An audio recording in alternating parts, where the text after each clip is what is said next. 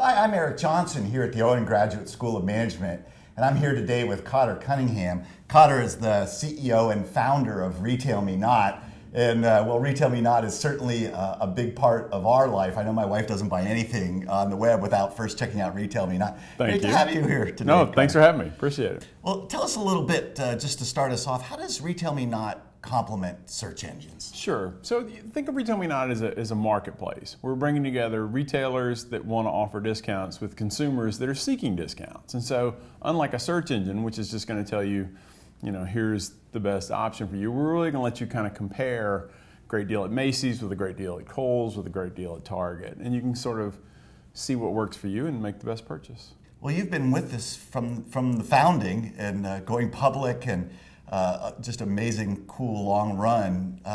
What is your proudest moments of being at the top of a publicly held company?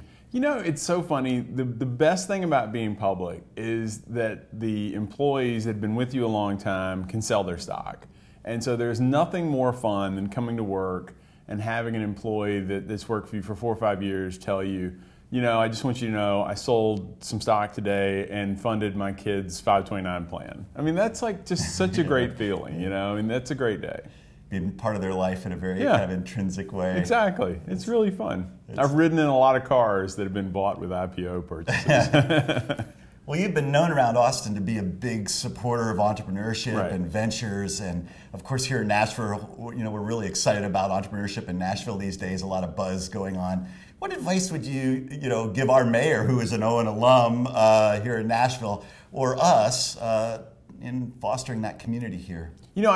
From what I can tell, it feels like Nashville already has the right thing established, which is you really do want a community, one that sort of supports each other and helps each other and doesn't see each other as competition for money or jobs or something like that, but instead is sort of supportive and nurturing. I mean, that's the best thing. That's one of the best things about Austin is, in general, I know 30 or 40 startup CEOs. I can call all of them and ask them for advice or help with something. And I don't think, I don't like that guy, he's stealing my employees, although that would be annoying.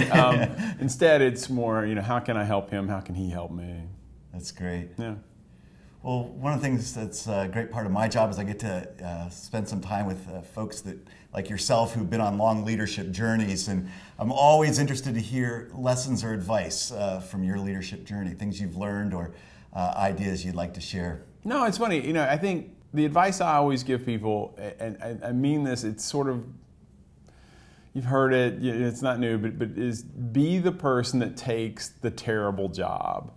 My joke is really the job that helped me the most in my career, helped me get to this role, is I was COO at a company called Bankrate. Bankrate was in West Palm Beach, Florida, and they looked for a long time for someone that wanted to move to Florida. But Florida is great for retirement. It's not great for internet careers. And so they had a tough time filling it. And I was like, yeah, I'll move, sure. And it was at the time the company was going through some turmoil. The stock price fell, and we went public at 13. It fell down to 20 cents or something. Just a terrible kind of couple of years. But I stuck with it. We persevered. It turned out great. The stock got to 50. But that willingness to go there when it wasn't a great company, when it wasn't in a great location, that it wasn't clear that it was going to make it, I think really helped me just enormously. So do the bad thing. That's great. Great advice for all those folks suffering through some tough times right now. Cotter, thanks so much for spending the day with us. Thanks for having me.